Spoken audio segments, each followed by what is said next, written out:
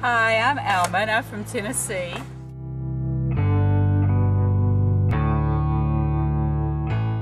Building is something entirely different than what I do. I'm a nurse, and before that I was a teacher. And there was a need, and I thought surely there's something I can do. And then once you begin, you learn to do this, and then they'll show you how to do that, and you can add on to it. And there's really a job for everybody. It's so rewarding to see something come from nothing. You know, you have a foundation, and then at the end of the week you've got a house under roof.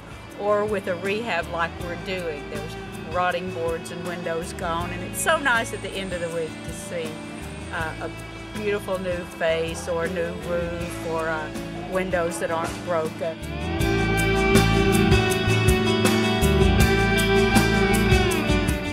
Until I'm the little lady with the magnet on the end of the stick picking up nails and sorting them. I'll be back until they say, "Don't show up anymore, Alma."